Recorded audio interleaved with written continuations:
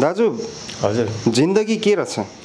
Life is drama जिन्दगी एउटा नाटक life is drama not only the drama life is also game हजुर game घर सोलुखुम्बु बताउने कुनै जमानामा सिभिल इन्जिनियरिङ गरेर धेरै साइटहरूमा इन्जिनियर गरेका रुद्र बस्नेत अहिले सडकको बास भएको छ।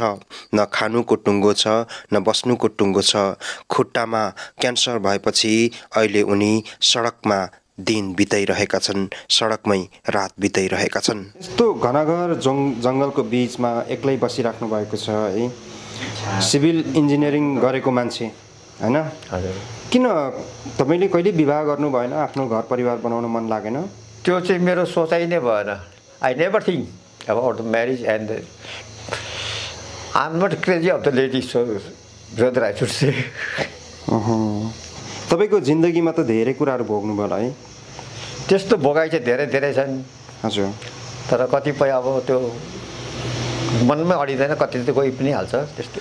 आजभन्दा करिब 52 वर्ष अघि उहाँले सडकको बाटोहरू पिच गर्ने बेलामा इन्जिनियरको काम गर्दै गर्दा सबै साथीभाइ आउने गर्थे, सबै दाजुभाइ इष्टमित्र साथीभाइले बोलाउने गर्थे। तर अहिले यस्तो अवस्था भइसके पश्चात सबै साथीभाइले पनि माया मारे। के नाम हो तपाईको? रुद्र बस्नेत। कहाँ हो घर तपाईको चाहिँ? मेरो पहिलाको जन्मस्थल त सोलु हो, तर अब बचपनदेखि यतैतिर बाहिरतिर धरान विराटनगर यतिमा मात्रै सीमित। घर चाहिँ किन नजानु भएको सोलु चाहिँ? त्यति बेलामा अब गाडी साडीको यातायातको सुविधा थिएन। आफूलाई बुवाहरूले पढ्नु भनेर ल्याएर सहरमा राखिदिएको, सहरमै त्यहाँदेखि हिँडेर जाने कुरै आएन। अनि घरमा चाहिँ को छन् अहिले? अहिले त मेरो बडाबाबुपट्टिको दिदी भेनाजु मात्रै बस्नुहुन्छ, अरू सबै बाहिर बाहिर छ। मेरो दाजुभाइ सबै यतैतिर छरिएका छन् बाहिर बाहिर। कतिसम्म पढ्नु भएको तपाईँ? मेरो अब अहिलेको भनाइ हो भने चाहिँ एसएलसी, त्यति बेला म्याट्रिकुलेसन। त्यतिखेर म्याट्रिक गर्नुभएको है? अनि घर कहिले जान मन लागेन तपाईँलाई? अब अलिक सानैमा आमा बित्नुभयो, आमा बितेपछि अलिक विरक्त जस्तो पनि भयो, घर जानु इच्छै लागेन। बुबाले फेरि कान्छे आमा ल्याउनु भयो कि त, हजुर। त्यसपछि घरको त वास्तै लाग्नु छोड्यो। अनि जिन्दगीमा कहिले घर जानु भएन? फर्केर चाहिँ गइएन। कतिसम्म पढ्नु भयो तपाईँले? त्यही त म्याट्रिकुलेसन भन्छु नि, पहिलाको अब हाम्रो जमानामा म्याट्रिकुलेसन, अहिले त एसई पुगेको छ, एसएलसीदेखि एसई। कुन बेलामा तपाईँले त्यो बेला म्याट्रिक गर्नुभएको? हजुर, कुन सालमा गर्नुभएको म्याट्रिक चाहिँ? त्यो अङ्ग्रेजीमा 1969 मा हो। तपाईँले त्यतिखेर एसएलसी दिनुभएको? हजुर।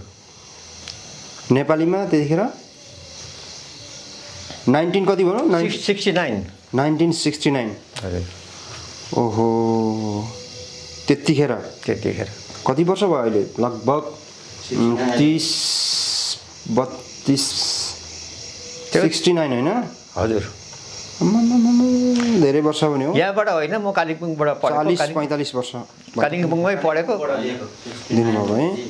अहिले 2023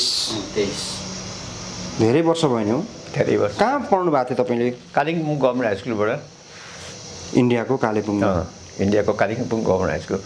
पहिला सुरु बाल्यकाल चाहिँ अब बोर्डिङ स्कुलमा, मिसनरी स्कुलमा राखिदिनु भएको थियो, पछिबाट चाहिँ अनि क्लास 4 देखि माथि चाहिँ गभर्मेन्ट हाई स्कुलमा। त्यो पनि इङ्ग्लिसकै मिडियम थियो। इङ्ग्लिसै मिडियम थियो। इङ्ग्लिस। तपाईँले त्यत्रो पढिसक्नुभयो है, अनि आफ्नो घर जम बसाउनु पर्छ भन्ने चाहिँ तपाईँले कहिल्यै सोच्नु भएन है? त्यही त मैले अघि नै भने नि, मलाई त्यो किन बचपनैदेखिको लेडिजहरूको त्यो उनी मलाई मन नपर्ने तिनीहरूको त्यो क्यारेक्टरले।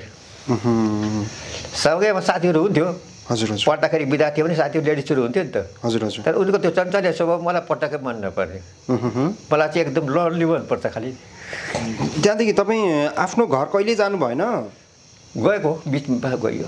बिचमा जानुभयो? बिचमा जानु। अहिले तपाईँ कसैको सहारा छैन तपाईँमा? अहिलेबाट चाहिँ अब दाजुभाइहरू सबै बाहिर एउटा जमशेदपुरमा नोकरी गर्छ, उतै बस्छ। हजुर। एउटा कालिम्पोङमै बस्छ, टिचर गर्छ, उतै बस्छ। खास घर चाहिँ कहाँ हो तपाईँको? हजुर, खास घर चाहिँ कहाँ हो? त्यही त लिखु खोला सिरुवा भन्छ, सोलु जिल्ला। सोलुखुम्बु जिल्ला? सल्लेरी जिल्ला। सोलुखुम्बुको सल्लेरी हजुर है। यतिका वर्ष भइसक्यो। तपाईँले यो सिभिल इन्जिनियरिङ गर्नुभएको चाहिँ कति वर्ष भयो दाजु? त्यही त मैले त्यो अब दाजु भन्दा नि बुवा चाहिँ हो तपाईँ। म जन्मिनुभन्दा अगाडि तपाईँले एसएलसी दिनुभएको रहेछ है? 69बाट त्यो 59बाट त्यहाँबाट निस्केर त्यहाँदेखि 62सम्म चाहिँ खरसाङमा थियो नि एउटा के अरे इन्जिनियरिङ कोर्स के कलेज थियो कि। हजुर। त्यहाँ गएर 1-2 वर्ष त्यहाँ पढेको। खरसाङ भनेको खरसाङमा भयो। कुन ठाउँ? दार्जिलिङ। ए दार्जिलिङमै हो? खरसाङमा। अनि तपाईँले त्यतै त्यहाँबाट निस्केपछि अब कन्ट्र्याक्टरहरूले यतिकै डिमान्ड गर्ने उता घुम्दै घुम्दै सक्यो नि। सक्यो तपाईँको जिन्दगी। अलिअलि अब त्यो प्र्याक्टिकल नलेज जान्नेहरूलाई त कन्ट्र्याक्टरहरूले ठुलो डिमान्ड गर्ने। त्यो बेलामा जतासुकै यो रोडहरूको विकास काम भइरहेको थियो। हजुर। अनि मामुली हामीहरू सर्वे गर्नु जान्ने त्यो गर्नु जान्नेलाई त जतासुकै डिमान्ड थियो। त्यतिलाई भरमा र अब उनीहरूको नाम चाहिँ के पो भन्नुभयो दाजु? रुद्र बस्नेत। के भन्नुभयो? रुद्र बस्नेत। रुद्र बस्नेत है? हजुर। खास तपाईँको पुर्खौली घर चाहिँ सोलुखुम्बु? सोलु। त्यतिखेरको जमानामा तपाईँ त्यो लेभलमा पढेको मान्छे, एउटा इन्जिनियर जस्तो मान्छे, तपाईँलाई त सबैले कामदारहरू सबैले इन्जिनियरै मान्थे होला त्यति बेलामा चाहिँ भनौँ न होइन? इन्जिनियरिङ चाहिँ तपाईँले केमा गर्नुहुन्थ्यो? सिभिल इन्जिनियरिङमा त त्यही हो, अब यही रोड सम्बन्धमा हुन्छ। रोडमा ब्रिजमा अलिअलि मात्रै हुन्छ। ब्रिजमा खासमा ब्रिज आर्किटेक्टतिर जान्छ कि। हजुर हजुर। सिभिलमा आउँदैन। तै पनि अब त्यो काम पर्दाखेरि बाहिर गएर काम गरिहाल्नु पर्थ्यो। ए अनि तपाईँले म्याक्सिमम रोडहरू सडकहरूमा गर्नु? नेपालको कतिवटा जस्तो यो एलाइनमेन्ट फिक्स गर्नुपर्छ नि। हजुर हजुर। रोडको टर्निङमा कतिको रेडियस लिनु पर्यो, हजुर, त्यसको त्यो विथ कति लिनु ठिक हुन्छ, त्यस्तोहरू मात्रै त्यो हाम्रो त। ओहो। अनि नेपालको कुन कुन सडकमा तपाईँले इन्जिनियरिङ गरिदिनु भयो? यहाँबाट एकैचोटि मलाई उहाँ के अरे उसमा लगेको थियो पहिला सुरु। कुन ठाउँ? पाल्पामा। हजुर हजुर। पाल्पा सकेर तल बुटौल झार्यो। हजुर। बुटौलदेखिको उता गरिसकेपछि फेरि यता नेपालगञ्ज पर 1-2 दिनको लागि भनौँ त्यो टेम्पोररी मात्रै भयो। त्यसपछि फेरि फर्केर आएर यतै पूर्वैमा पहिला यो इस्ट वेस्ट हाइवे बनिँदाखेरि पनि त्यसै पनि बिचबिचमा त्यति लामा त्यहाँको कन्सल्टेन्ट पेम्बा लामा थियो। हजुर। उहाँले बोलाएर बेलामा त्यहाँ पनि गएर गरिदिन्थे। यो धरान धनकुटाको बाटोमा गर्नुभयो कि भएन? धरान धनकुटाको बाटोमा त पछाडि हिजो अस्ति भनौँ न। ए यो त अब 32 सालदेखिको सुरु भएको हो यो। हजुर। 2032देखि नेपाली 32 2032देखिको यो सर्वे सुरु भएको। 33देखिको कन्स्ट्रक्सन सुरु लाइन भएको त हो। त्यसमा इन्जिनियरिङ पनि हजुरले गर्नुभयो? सर्वेमा चाहिँ मैले नै गरेको। ए सर्वे चाहिँ गर्नुभयो? सर्वे गरेँ। त्यसको पछि 2-4जना मद्रासीहरू थियो कि त। हजुर हजुर। उनीहरू गाउँ बस्तीमा जानु डराउने। यो पहाडी माथि चढ्दाखेरि याद उकालो लागेपछि फेरि टाढीको ततिर ओर्लिनु नमान्ने। त्यसले गर्दाखेरि मलाई यहाँ जबरजस्ती लगाइदियो पेम्बा लामाले र पेम्बा लामा होइन श्याम तामाङले। उहाँ थियो लाइसेन्स अफिसर। हजुर। मैले त्यहाँ लगाइदियो र त्यहाँबाट तपाईँले पुरै सर्वे गर्नुभयो यहाँ? त्यहाँदेखिको माथि धनकुटासम्म सर्वे सकेपछि फर्केर आएर चाहिँ हजुर रेस्ट गरेर बसेको। फेरि भएन, कन्ट्र्याक्टरहरूले फेरि कन्स्ट्रक्सन लाइनकै उसमा साइट इन्चार्जको लागि बोलाइ गरेर त्यतातिर अलमली गयो नि। तपाईँको जिन्दगी सडकमै बित्यो है? सडकमै बित्यो। इन्जिनियरिङ गर्दा गर्दै सर्वे गर्दा गर्दै सडकमै बित्यो? सडकमै बित्यो। अहिले त्यो काम गर्दा गर्दै पनि तपाईँले आफूले विवाह गर्न पनि भुल्नुभयो? अवस्था पनि भएन। अनि विवाह गर्दा गर्दै के अरे त्यो काम गर्दा गर्दै विवाह गर्न छोड्नुभयो। अहिले तपाईँको अवस्था यो आयो है, तपाईँको खुट्टाको अवस्था यस्तो छ होइन? त्यो काममा बिजिसकेपछि नि, काममा बिजी भइसकेपछि त्यो अर्कोतिर इल फिलिङ हुँदैन कि त। काममा मात्रै एकदमै हुन्छ, एट्र्याक्टिभ हुन्छ कि। हजुर। जति बेला पनि भोलिको लागि कामको सोच, हजुर हजुर, पर्सिको लागि कामको सोच। अहिले अब यसरी जङ्गलको बिचमा होइन, यसरी एक्लै बस्दाखेरि तपाईँलाई अप्ठ्यारो लाग्दैन बुवा? अरू त केही अप्ठ्यारो लाग्दैन। त्यो यही बिमारले गर्दाखेरि चाहिँ अलिकति कोही बेला अप्ठ्यारो महसुस त्यसैमा हुन्छ। अरू त केही अप्ठ्यारो छैन। तपाईँ जस्तो यस्तो इन्जिनियर गरेको मान्छे है, यो अवस्था आउँछ भन्ने त सोच्नु भएको थिएन नि त है? त्यो चाहिँ जिन्दगीमा सबभन्दा ठुलो गल्ती भयो त्यो। खायो पेयो उडायो मस्ती गऱ्यो, यतिकै लाइफ बित्छ जस्तो नै हुन्थ्यो त्यति बेलामा। यस्तै सोच्नुभयो तपाईँ? यस्तै सडकमा जहीँ गए पनि हाई हुन्छ त्यतैतिर रमायो।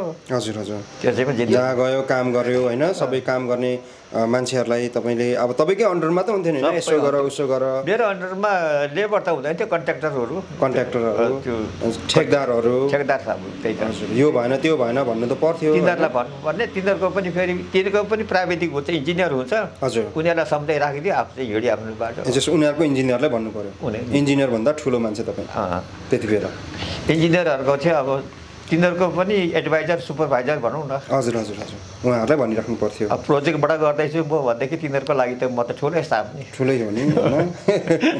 अनि अहिले धरानको सडकहरू चाहिँ कतिवटा सडकमा चाहिँ सर्वे गर्नुभयो तपाईँले?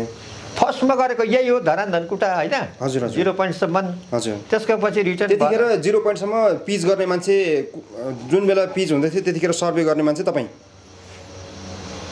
पहिलाको फिजिकल सर्वेदेखि नै यो चाहिँ क्रस सेक्सन सर्वेहरू त्यस्तोहरू सुरुमा यो पिच बन्नुभन्दा अगाडिदेखि? पिच बन्नुभन्दा कता पिच त अब नेपाली कति 35 36देखि 42देखि सुरु भएको त हो।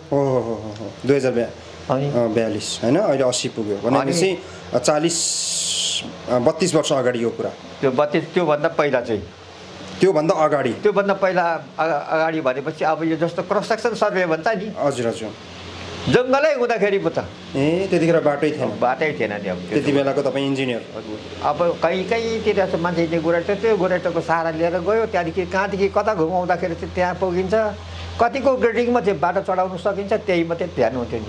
अब चाहिँ अहिले आएर यो अवस्था आयो बुवा तपाईँ के सोचिराख्नु भएको छ जिन्दगीले यो मोडमा ल्याएर छोडिदियो तपाईँलाई के लाग्छ मनमा?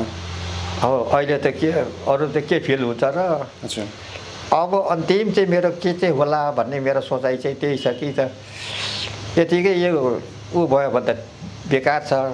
तर केही हदसम्म हिँडडुल गर्नु सक्ने भएको छु भनेदेखि चाहिँ अब चाहिँ केही गर्छु कि भन्ने मात्रै।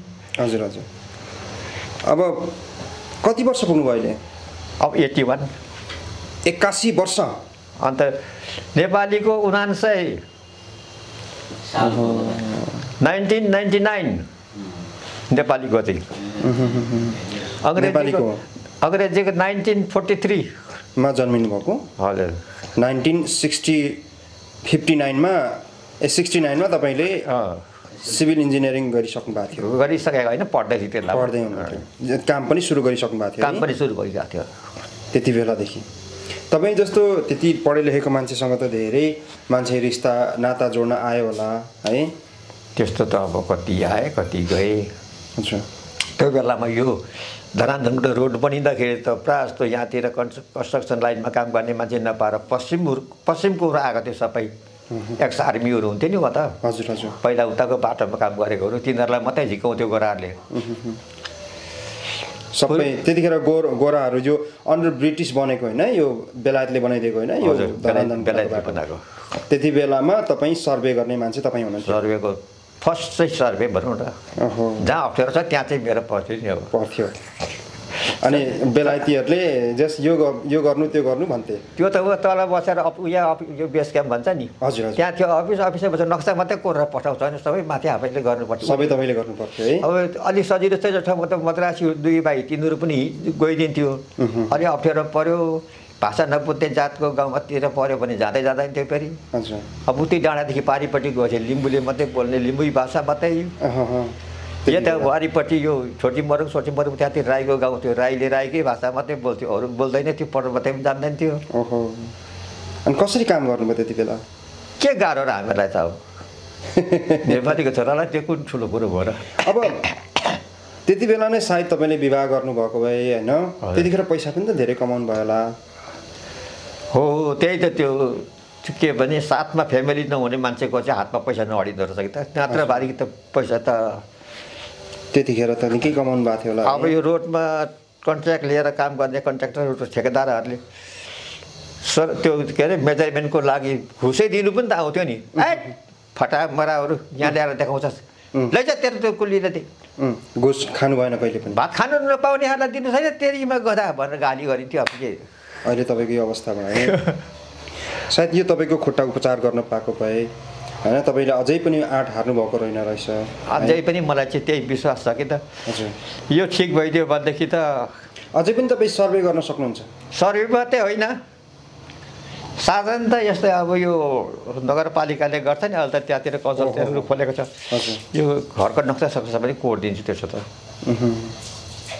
घरको नक्सा स्केच गर्नु त्यो त्यसलाई पनि अब त्यो ग्राफ पेपरबाट गर्नुपर्छ नि हजुर हजुर तपाईँ जस्तो इन्जिनियर मान्छेको अवस्था यस्तो देख्दाखेरि हामीलाई पनि एकदमै दुःख लाग्यो बुवा है तपाईँ अहिले यो अवस्थामा पुग्नुभयो सायद तपाईँले विवाह गर्नुभएको भए सायद तपाईँको नाता नाति नहुन्थ्यो होला नाता नाति नहोस् या नहोस् तर पनि फ्यामिली भएको भएदेखि केही न केही चाहिँ पैसा सेभ हुन्थ्यो होला किनभने छोरी मान्छेको हातमा त पैसा सेभ हुन्छै हुन्छ हजुर त्यो चाहिँ तपाईँ त्यति पढेर पनि त्यति चाहिँ सोच्नु भएन ठुलो गल्ती गर्नुभयो बुवा है तर दुःख लाग्दो कुरो तपाईँ जस्तो इन्जिनियर मान्छे यो अवस्थामा हुँदा चाहिँ हामीलाई पनि एकदमै दुःख लाग्यो यो भिडियो सारा नेपालीले हेर्दै हुनुहुन्छ पक्कै पनि तपाईँको यो खुट्टाको उपचारको लागि उहाँहरूले केही पहल गरिदिनुहुन्छ होला है एकदमै दुःख लाग्यो लाइफ इज ड्रामा भन्नुभयो है एउटा जिन्दगी भनेको साँच्ची नाटकै हो है हामी फेरि पनि तपाईँलाई भेट्न आउनेछौँ आज रातिको समय छ एक्लै बस्नु भएको छ life is drama not only the drama life is also game हजुर गेम हजुर we have to play with that game. How to play? That must be knowledge. And see, life is only not drama. Life is game. Yeah.